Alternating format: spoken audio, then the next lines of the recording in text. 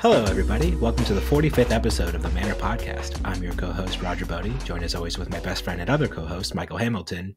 Michael, how does it feel to not win a Flesh and Blood tournament for once? I don't win lots of Flesh and Blood tournaments. Name one Flesh and Blood tournament you didn't win. Oh, both the 5K in Chicago this weekend and the AGE in California this weekend. That's that two you played in. You have to Oh. to register in them. It doesn't count if I don't register. Yeah, That's yeah, fair. yeah. Well, I played in a Legion Tower Defense tournament last month and didn't win that one. I think Pro Tour Lille was the last major tournament you enrolled in and did not win before this weekend. Is that true? I think so, because you won US Nats, you won Worlds, you won the Calling.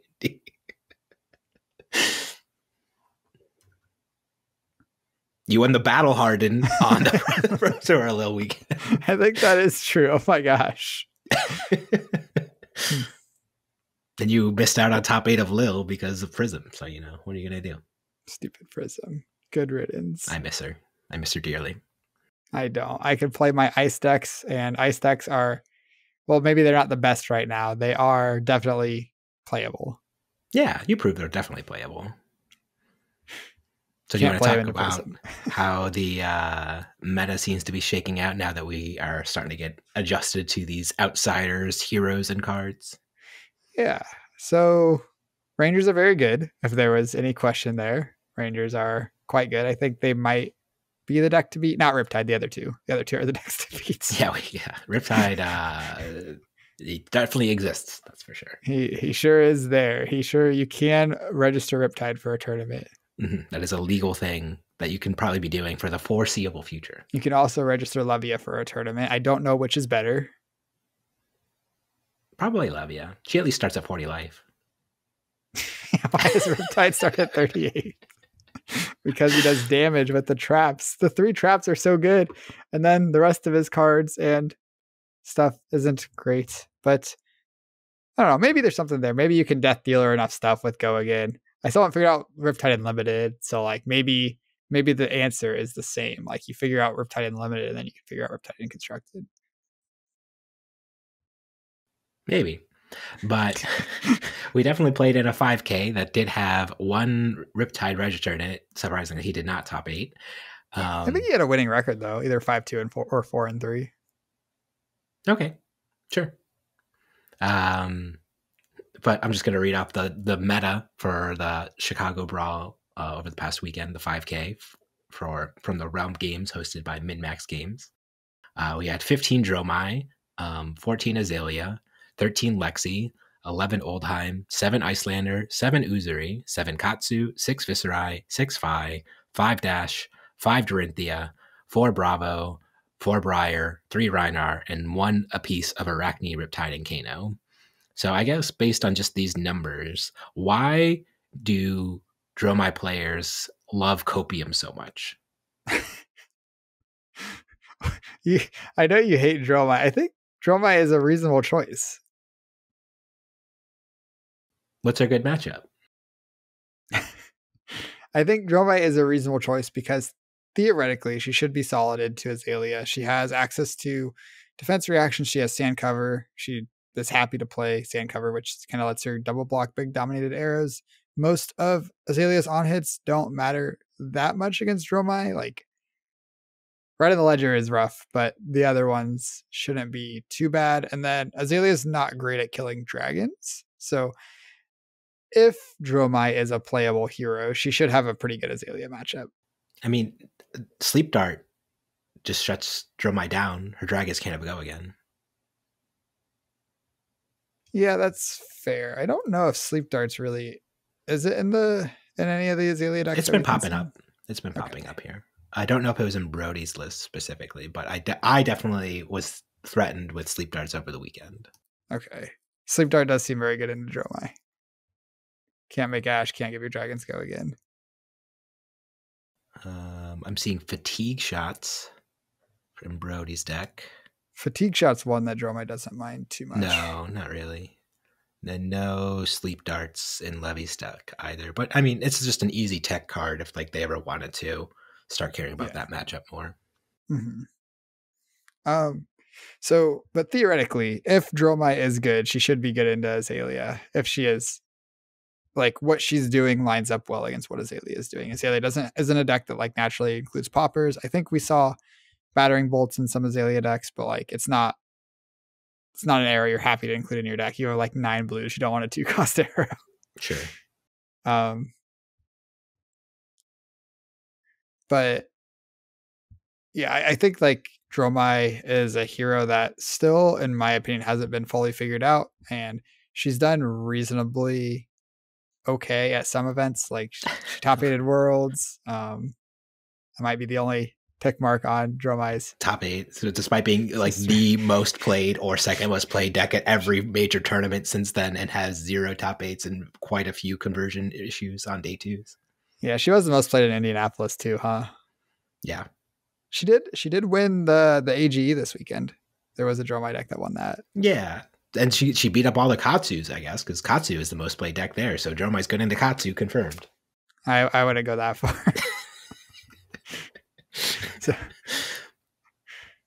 So I guess we mentioned Azalea. Lexi is also very good now, right? Yeah, I feel like Lexi's matchups might be more polarized, which is weird because I think up until now that's been the opposite. Mm-hmm.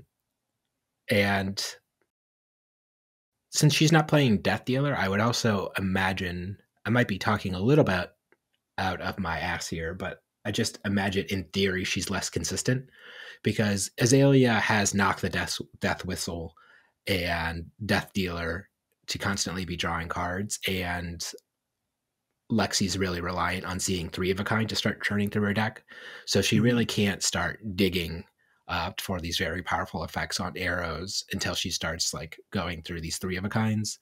And I think it's just easier for opponents to disrupt like a go wide strategy, like Lexi's, as opposed to like a go tall strategy. Like Azalea requires very specific answers in your deck in order to match up with her threats.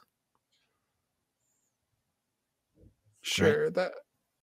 That's fair. I think like dominate is just harder to, big dominate attacks are just harder to block than multiple small attacks. Whereas like multiple small attacks do kind of like tax you on breakpoints and stuff. Big dominate attacks you just can only block with 1 card. So yeah, so like the answers to like if Lexi was the most played deck, I would say start considering Fate Foreseens or Peace of Minds, just more to 0 for 4, like 4 effects blocking. Whereas Azalea wants you to play more cards like Unmovable or Staunch Response or things like that. I guess Peace of Mind's still good in both cases, but they're just different answers to the 2 decks. Mm-hmm. Definitely. So yeah, Lexi, I don't know, maybe more easily answerable, but also potentially it wouldn't surprise me if Lexi is a little harder to find the right build of, now that like Azalea just got all these great pumps and it's kind of the same thing Azalea was doing before, just with more better pumps and more better arrows and a new quiver. Whereas like Lexi, it's not exactly clear what you're supposed to be doing with her. We saw a Lexi list in the top 8 that was playing like 3 copies of Falcon Wing, the new 0 for 3 arrow, and also playing Art of Wars. I don't know if that's the right direction or if something else. It's interesting. Absolutely. And Azalea also has their specialization quiver, so the quality of her arrows is just usually higher because she's just more naturally able to play effects that reward you for having the aim counters on your arrows, things like that, whether it be the non-attack actions or the arrows themselves. Whereas in Lexi, it is still quite the challenge to get aim counters on your arrows. And if the arrows are all statted, where they're just better with aim counters, and one ranger gets aim counters and the other ranger doesn't get aim counters, I mean, it kind of makes sense why the ranger with aim counters is doing a little bit better right now, right? Yeah, I guess I don't know if I agree with that logic, because like Lexi does get to do some powerful things that Azalea doesn't. Like She gets Voltaire. Voltaire is very strong. Three of a Kind is very strong. Rain Razors is very strong. I guess Azalea is playing Rain Razors, but I think Rain Razors out of Lexi hits a lot different than Rain Razors out of Azalea. Well, yeah, Rain Razors out of Lexi is usually at minimum 6 on her good turns and like at most 8, maybe 10, depending on how crazy you're going off with like an Endless Arrows combo or something like that and reload effects that you can potentially push through.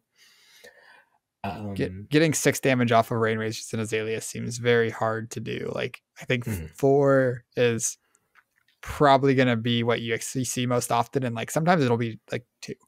Sure. 2 but plus normally maybe when you're doing it on hit. For just 2, yeah, the on hit is what's going to matter there at that point. Plus, I don't know that.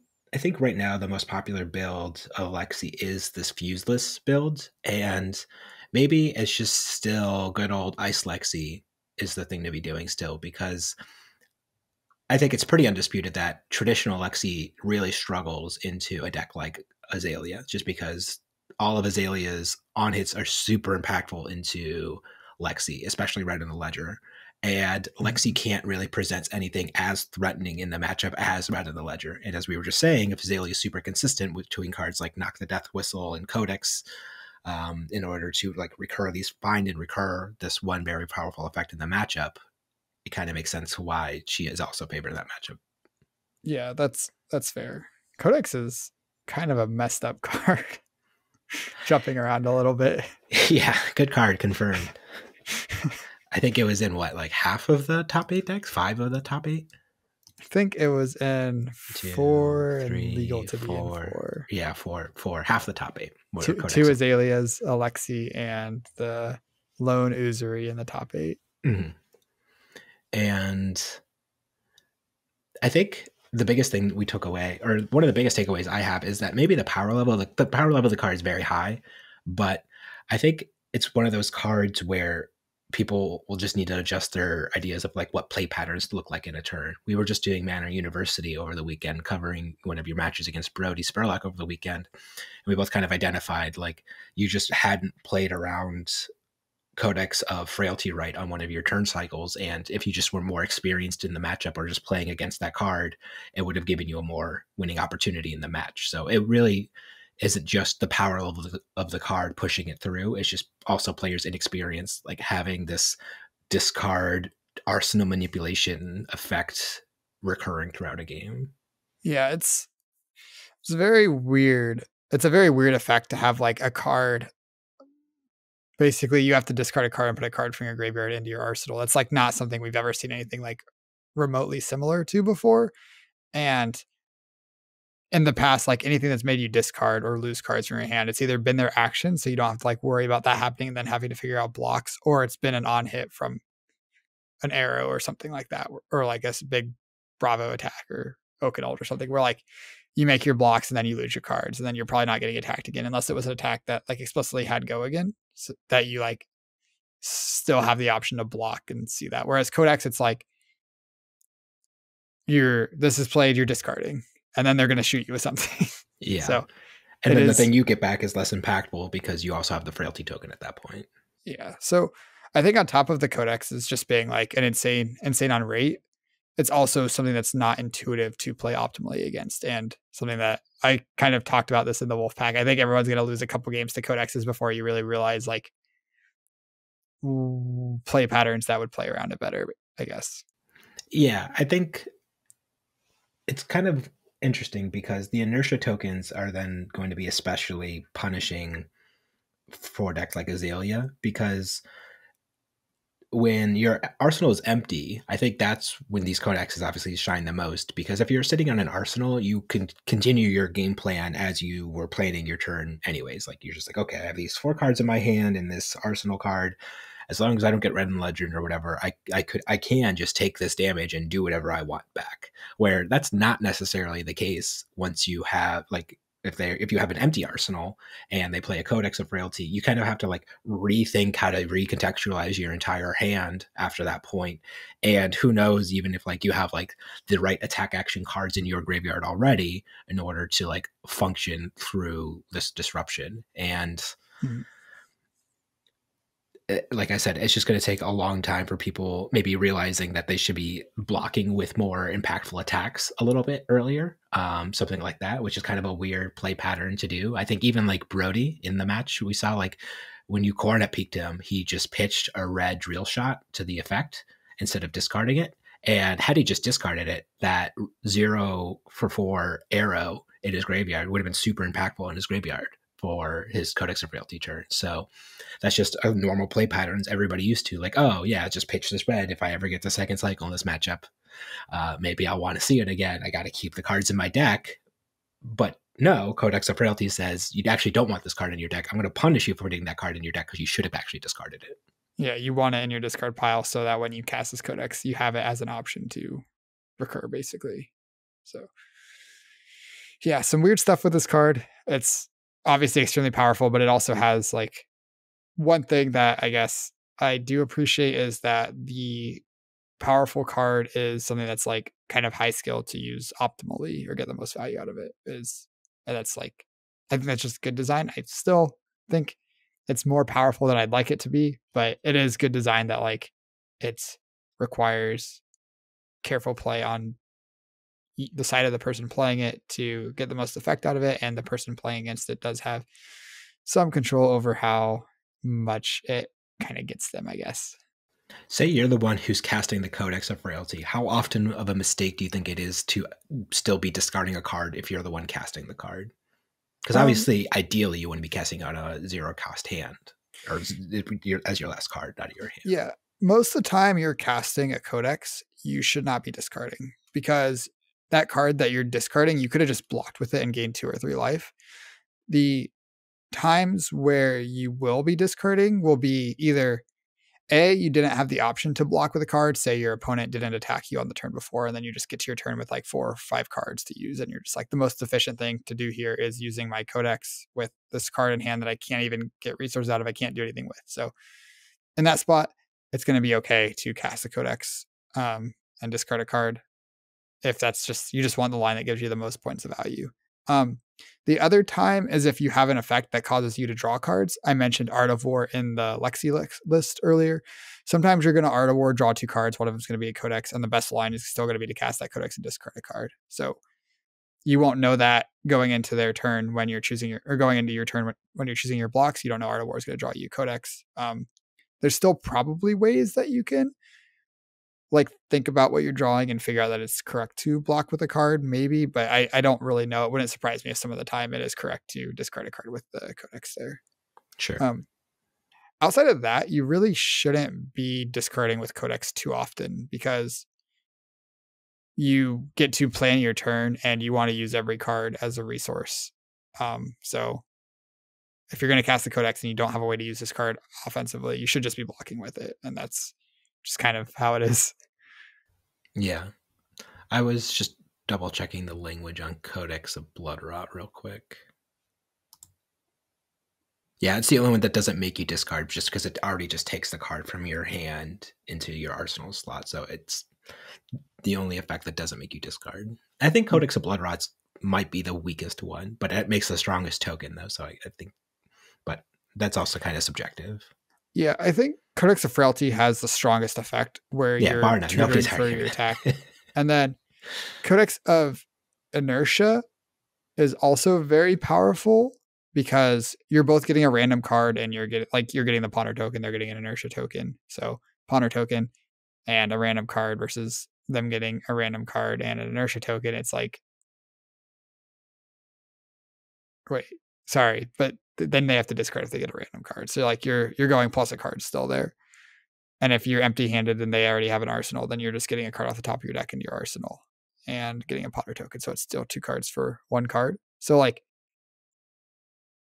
Inertia is very powerful, but hitting random cards is obviously less powerful than choosing what card from your discard you want to put in your arsenal. And if your opponent has they weren't random? What happens if you know what card you're putting in your arsenal? Let's say you either have an opt effect like Azalea does with the hat, or I think specifically the card that Codex of Inertia might play very well with is even bigger than that. Since you get to opt 3, you draw a card, and then you get the go again for the Quicken token. So you get to draw the card. Hopefully it's a 0-cost attack. Attack with your 0-cost attack. It has go again from the quicken token you just made. You then play your Codex of Inertia, put the next card from the top of your deck into your arsenal, and then attack with that. And I think like that interaction sounds very powerful to me. Yeah, that makes sense. It's not an interaction I'd really thought about. You can definitely play even bigger than that. And these assassin decks, maybe even the ranger decks as well.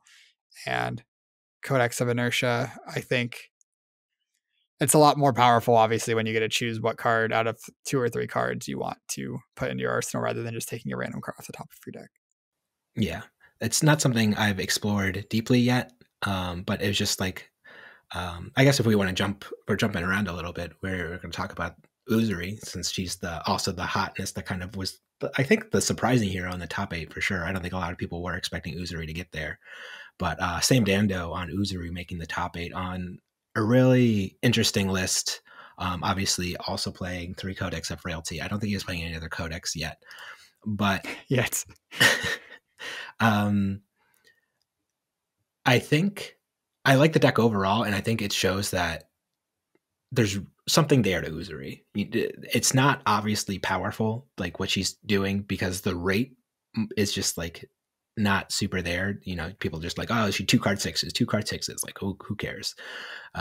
Pay 2 resources to swing your stupid spiders by. Like, like all of it on paper just doesn't seem like it's really there.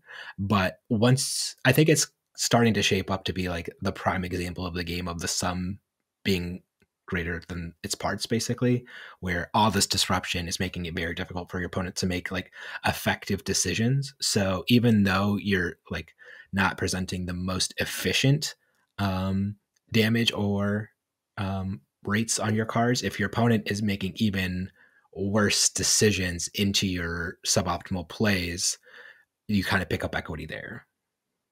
Yeah, that makes a lot of sense.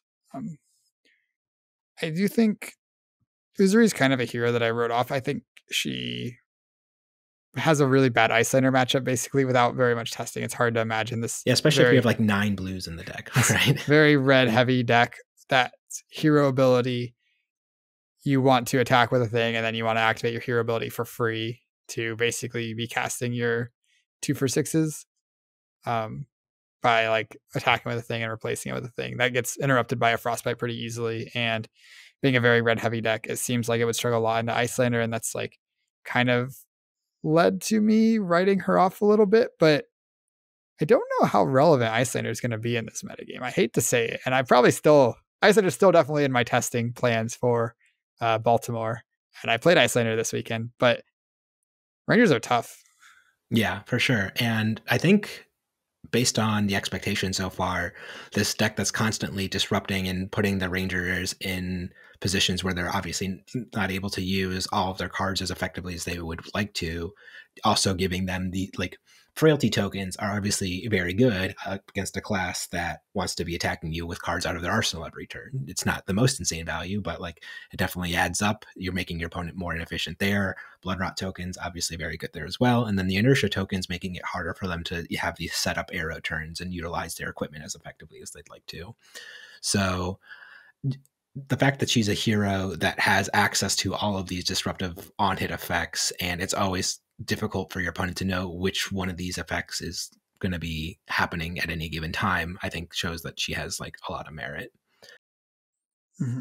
And neither of the Rangers, well, I guess Lexi's a lot better at this than she used to be, but with the fuseless Lexi, but neither of the Rangers really have a ton of 3 blocks. Like all the pump spells basically, or almost all the pump spells block for 2 in Azalea. And Fuses Lexi has a good kind of 3 blocks because she's so arrow heavy. But like if people do go back to this Ice Lexi decks to kind of have more edge against Azalea, then their deck's going to be a lot more 2 block heavy too, which means these Command and Conquers are going to go back to really punishing the Lexis. Yeah. And I guess we could talk about that because over the weekend, I think one of your sideboard plans even included taking out Command and Conquer into Ranger, right? Yeah. So basically, I played some games into Fuseless Lexi Sunday morning to prepare for my top 8 match. And every time I cast Command and Conquer, just every time without fail, they would just block with 2-3 block arrows. And I'd be like, this is so much worse than a wounded bolt. Just 2 damage worse. So my plan for the top 8 match was actually to cut my CNCs and keep in all my wounded bulls. I actually, that's not how I ended up boarding in the top 8 match. Okay. Because once I got my opponent's deck list, I saw there were ice cards, and they also had Heart of Ice and Frostlock, which made Sink Below look pretty bad because you don't want to have a Sink Below in your hand when your opponent activates Heart of Ice. It's rough. So I actually ended up cutting Sink Belows and still need some reds and CNC at least blocks for 3. So I ended up keeping CNC in. But it was definitely my plan going into the matchup, if the list was what I expected it to be, that I would be cutting the CNCs. So probably not a great sign for having CNC in your Ice Center deck if you're cutting it in the Lexi matchup. Yeah. Although, to be fair, against your opponent's very specific build as well, I think they were on Art of Wars on Lightning Press. So, I mean, there's worlds where they have like an Ice 2 block, Art of War, Lightning Press, and a 3 block, and they can't cover up your CNC as well in that particular build of the deck. Yeah, definitely with the ice cards. The ice cards are what I think kind of pushes it over, where CNC is like pretty good, is when they have these ice 2 blocks. And even if they draw 2 or 3 arrows in an ice card, if they block with 2 arrows and they just have a stupid ice card left, what's their ice quake going to do if they don't have an arrow or their whatever ice cards? So yeah. So that's kind of my thoughts on CNC versus Lexi. If this Fuses deck is the most popular way to play Lexi, I think Command and Conquer doesn't really belong in the Ice Center deck anymore. That's fair. And then I guess last and certainly least, everybody's most loved hero, still making another appearance in the top 8. Old Man Oldheim, just still trying to be fun police of the format, bringing out his defense reactions, blocking all these arrows, and swinging his old man fist around. Yeah, I think Oldheim looks really good into Azalea. Like, you need a very good plan from the Azalea to not just get fatigued by Oldheim. He's going to be attacking you with disruptive things. You're going to be blocking with all your arrows because your non-arrows don't block for 3, they block for 2. So you're going to block with some things. And then the turn that he doesn't put a lot of pressure on you or just sends some mopey attack that doesn't have a lot of damage on it, then you're like, all right, it's time. I'm going to send in my big attack, my big dominated arrow for 12. And he's going to be like, kick, staunch, response, block for 10. Yeah, and if he really wants to, and then he slides over his Greater Fist and Stalagmite if he's playing that in the matchup, and just there's 14 block. There you go, buddy. So I think Oldheims, even the not super defensive versions of Oldheims, will really threaten to fatigue Azalea. I think you can plan on being a reasonably aggressive Oldheim and have just like a few copies of Staunch Response on top of the D-Reacts and your good blocking equipment, and the Azaleas will be sweating, you know? Like, it's tough. It's tough to get through that. Do you think there's any merit to playing a card like Dreadbore then, if you think these Guardians are just going to be playing all these defense reactions and staunches? So if the Guardians are moving to like, I don't know how many defense reactions, but like a very, very, very large amount of defense reactions to where they're like reasonably likely to draw multiples in one hand. So they're on 9 right now. How many do you think they would need to be on to make it worth it? Definitely more than 9. So the thing is, each time you activate Dreadbore, you get 1 damage, I think, instead of a card. Is that right? Dreadbore gets +1 for a resource. So you're basically giving up the roughly 2 points if you value a card at 3 points that you'd get from having Death Dealer. It's probably slightly worse than that, but over the course of a game, you're giving up a decent amount of damage by having Dreadbore instead of Death Dealer. And then you have to make up that damage in the amount of times that they have a defense reaction in their hand that they can't cast, and they don't get to just Arsenal instead. Because like the play pattern against Dreadbore a lot of the time with Oldheim is you'll have a defense reaction in your Arsenal, you'll block with a 3 block from hand, and you'll use a defense reaction from Arsenal. And that still covers up most hits. That does get messed up a little bit by Remorseless, and if they have, like, they're going to have 3 copies of Remorseless also to go with the Dreadbore. And increased attention, I think, is played commonly. Does increased attention stop from Arsenal? Yeah. So it pairs well with Dreadbore too. Okay. If you have, so with those effects, maybe it is good enough. I haven't seen increased attentions, but it's not surprising that would be a good sideboard card. I think the biggest issue though is Oldheim just got another nice tool that doesn't say defense reaction on it, but is essentially a defense reaction in Peace of Mind. I hate Oasis Respite because you spend 1 resource and a card to stop 4 damage. It's release the tension. There's increase the tension and release the tension. Increase the tension is defense reactions can't be played from hand, I think. Release the tension is your next arrow gains +3 and defense reactions can't be played from arsenal.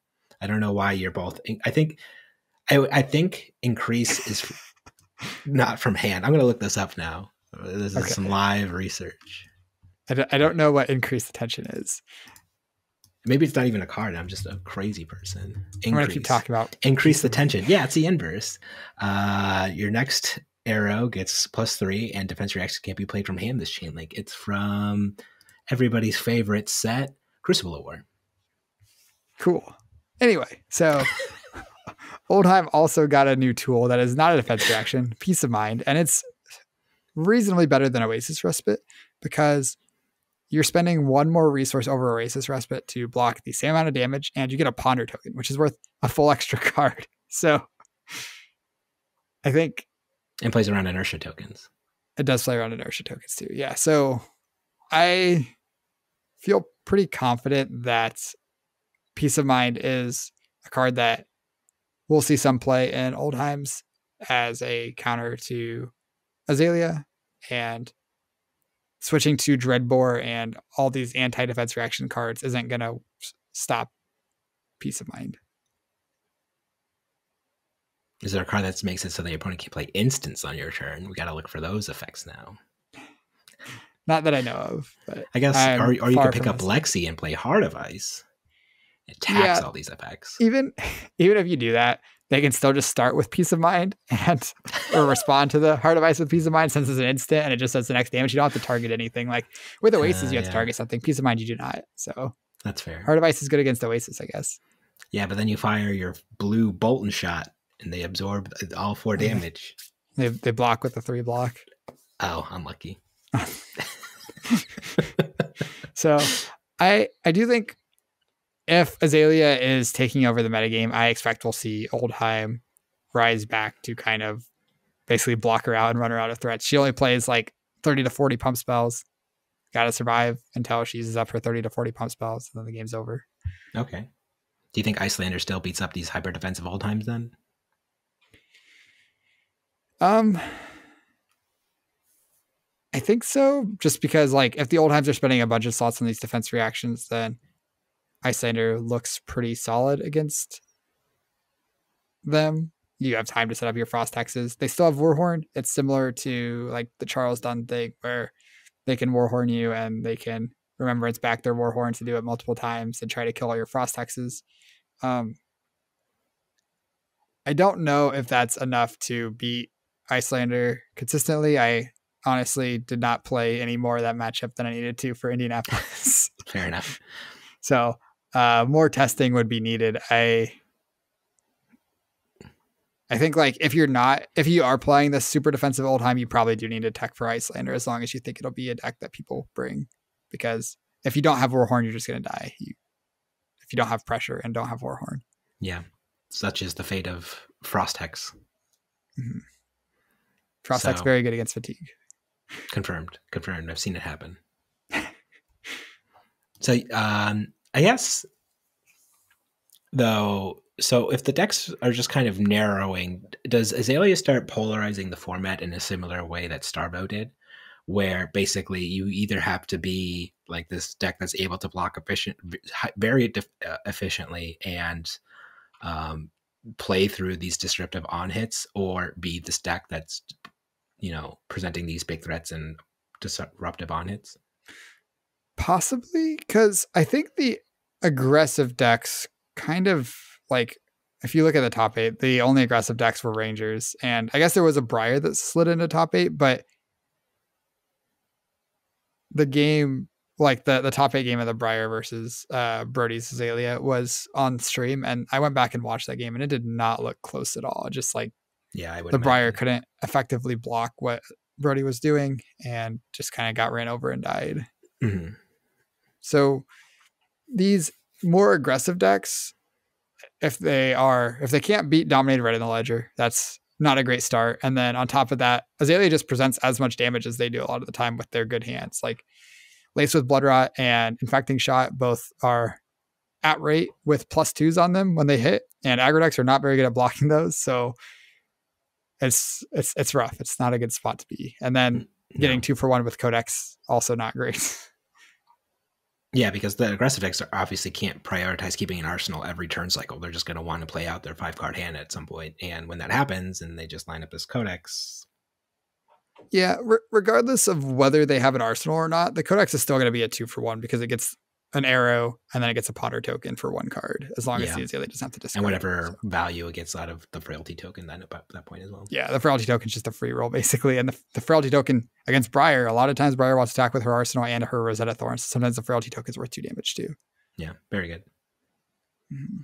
So I think basically aggro decks will need to have a plan going into Azalea. I think Azalea is going to kind of police the aggro decks in the same way that like Starvo kind of beat up the aggro decks for a while.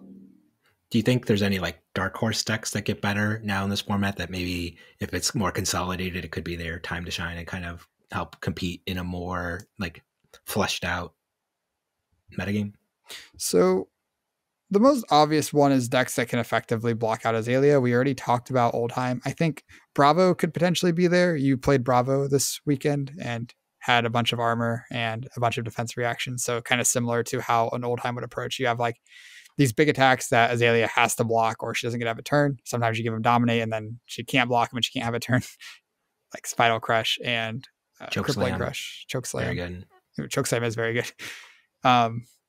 And I think Bravo could potentially be pretty good into Azalea because of that. I don't know what other decks I would look at. It needs to be something that's disruptive. So like for a second, I was like, maybe the Brutes are okay. Like I thought about Levia having Carrion Husk, but she just doesn't have any disruption. So Azalea is just far enough above rate that without disruption, you're not going to be able to keep up with the Brutes, I don't think. Even though ninjas kind of fall in that same boat as the Brutes at that point then, where they're just presenting good, efficient damage and not really disrupting in a meaningful way either.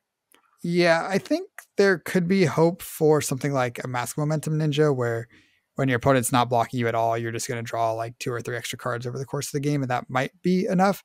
I still would lean towards Fi over Katsu. I didn't tell the story, but I haven't told the story on the podcast, I don't think, but I spent a week and a half working on Katsu leading up to Chicago, realized Katsu just wasn't good enough, and that's why I kind of fell back on Isolator. Yeah. He definitely has turns where he goes off, that's for sure. I think it's still just a little too inconsistent overall, and I feel like Katsu is a deck that punishes your opponent's mistakes more so than everything, because as long as they're kind of picking up on what you're putting down, so to speak, when they're like, if Katsu's just like, oh, yep, I just don't block this turn at all, I have a 5-card hand, and it's like, okay, well, you're gonna, as long as I can block like your first attack and like your third attack. And the reason why blocking the first real attack is so important is so that way he just like, you kind of like make him have it on the combo chain at that point, as opposed to just letting them free roll whatever chain they're breaking. At least this is how I approach the Katsu matchup. And so I always block the first one, and then you don't want to let him get the mass trigger down the line. So you block somewhere on the second or third one that hits post that. At least that's how I at least traditionally played against Mask Momentum.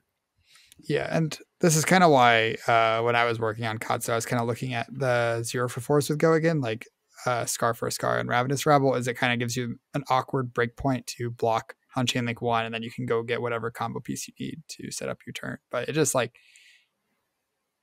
it didn't feel good enough, basically. Yeah, and to be fair, you're the combo piece you're starting with most of the time is also a very awkward breakpoint. It's Surging Strike, like Red Surging Strike. It's not like that's like a walk in the park to block. It still requires usually 2 cards from your opponent. So yeah, or card and blocking equipment in the case of all the Oldhims that beat me up. Yeah. So, and he still just dies to red in the ledger like every other deck that wants to go super wide. Yep. Flick Flack, good against the go wide aggro decks, not very good against the go tall ones. I think Fi potentially could be a little bit better if you can find a way to get enough on hits in your Fi deck that are getting value. Like Mounting Anger is kind of been a staple of fight decks for a while. The 2-cost 1 Engulfing Flame Wave, the one that if it hits, you kind of get a card off the top. That card could be good in a Ranger meta where you're expecting it to hit most of the time you play it. The problem is you're still very vulnerable to Red in the Ledger, and you don't have... all the cards you just mentioned block 2.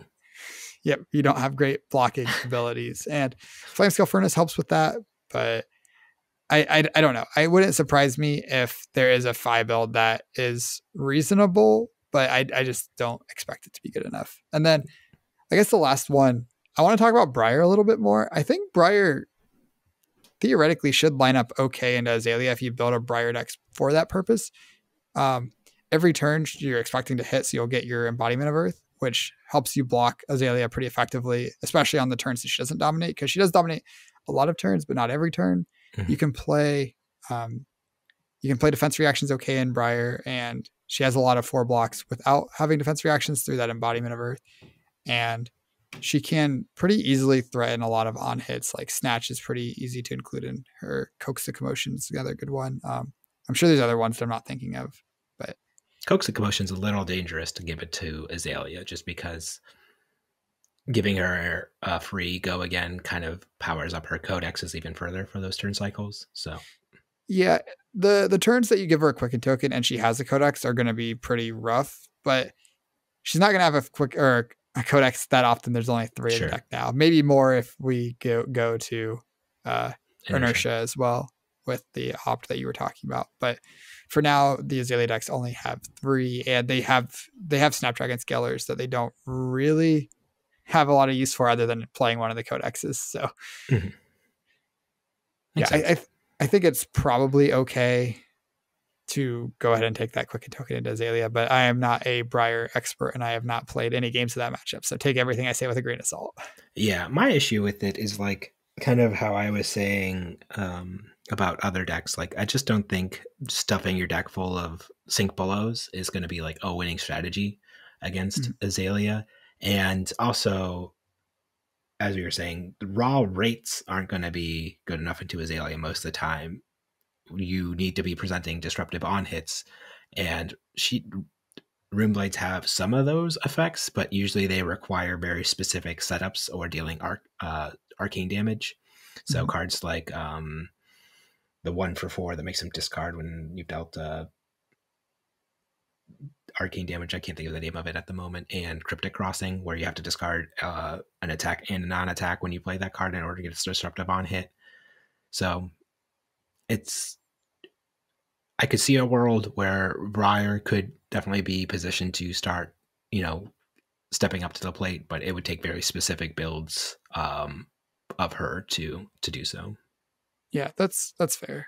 Yeah, I think it's kind of weird that Briar's been sitting at 900 some living legend points, so it doesn't seem like it's worthwhile to innovate with her also, because she's just going to go away so soon. Rip the Band-Aid off, LSS. Rip the band, just unerrata her. Just make her do what she did originally. She'll go away. Just make one wild tournament that off, just one calling season, just two or 3 callings where just, come on, step up to the plate, Briar, and see what happens. Because if she doesn't win those unerrated, we can kind of safely say at that point, they reacted too quickly and they didn't need to errata her to begin with. If they just waited for other decks to catch up to power level for the rest of the format, it would have been okay. But she probably would have living legend by that point, and who knows, but I don't know. Yeah, this is a whole other conversation. I think the cost of having an errata in the game is pretty huge. And when people have cards that say they do one thing and actually do another thing, that's not great. So especially I guess functional errata specifically are pretty. Well, they already functionally errated her. Yeah. But I also don't think undoing it makes a lot of sense either. Give her back Ball Lightning. I'm fine with that. I can play my Death Dealer Lightning Lexi. No, I think the main reason that the Ball Lightning ban that I've been convinced of right now is that with all these prevention effects that they've been pushing more and more, like Oasis Respite and Peace of Mind, and then Ball Lightning effects happening, I can't tell you how those interactions work, man. I'm a highly I have a podcast about this game. I compete and play it a lot. But like, if you're like, Roger, explain to me the nuances and the complexities of additional damage versus preventing damage and who controls what instance of the day. Like, I'm just like, I don't know, man. Just so sure, I'm okay with ball lightning not being a thing. Sure. Just they should have just made it so your lightning attacks get +1 power, something like that. Like something clean and simple at that point, Yeah, though I think the idea was to make it punishing when it doesn't get blocked, and that just like Sure. And it also adds raw buffs power. that arcane damage effects on the card, so those arcane pingy doos from effects deal an extra 1 at that point as well. But like, ball lightning, mark of lightning was a very powerful combination in limited. yeah, how did Oldheim beat ball, sting, sting? Sting, ball, something like that, right? Too good. You gotta let it die. We all know Oldheim beat up Briar before, but it's fine. Winner's Wail was a messed up card. I'm still miss it.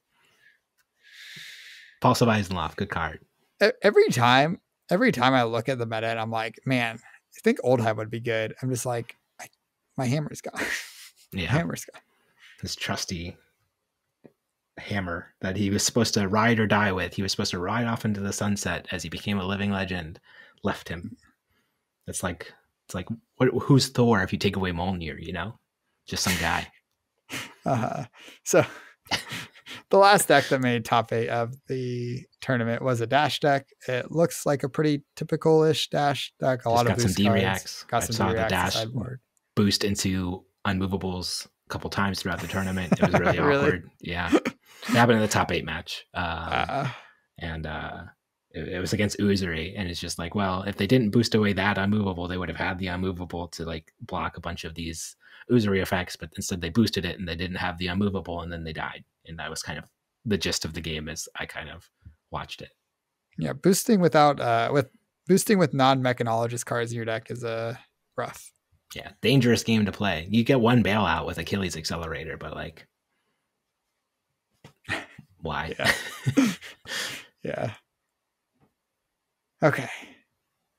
And once again, falls into that same thing that we've been talking about. A bunch of decks in this meta, lots of damage, good rates, no disruption. Struggle into Rangers, I'd imagine. Sure. Makes sense.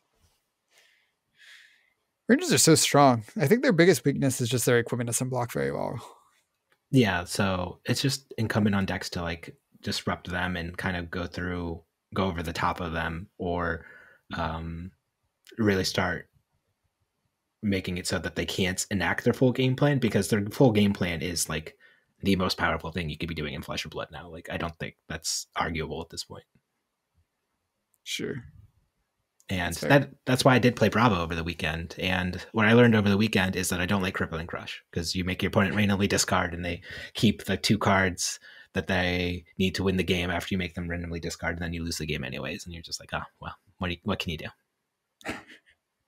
You don't like randomly discarding when it was used against you. You don't like it when you're using it either. Crazy. Yeah, just it's nothing but when I get randomly discarded, I lose the important cards that I wanted to keep. It happens every time.